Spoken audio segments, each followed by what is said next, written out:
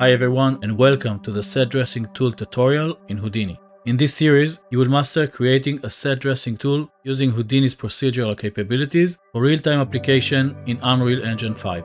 I'm Eldad Sery, a technical artist with over 20 years in the industry, specializing in 3D modeling, rigging, animation, effects, rendering, and much more.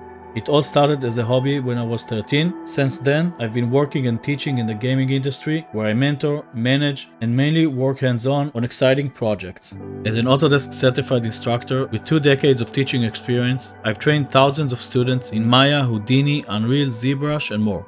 By the end of this series, you'll be able to develop the tool yourself, integrate new ideas, and switch seamlessly between programs. For beginners, there's a walkthrough from installation to tool development, and experts will find useful tips to up their game, pun intended. We'll start with Houdini basics, covering installation, UI navigation, and fundamental geometry. You'll create proxy objects, understand procedural workflows, and build complex networks for set dressing tasks. We will also design user-friendly interfaces, integrate assets, and control various parameters within Unreal Engine. If we're already familiar with the basics of the programs, feel free to skip the introductory chapters.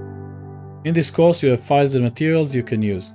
Each topic includes exercises and challenges to help you understand and implement the material, ensuring you can build and customize tools for your own projects. I'm excited to go on this journey together, so take the first step and let's begin.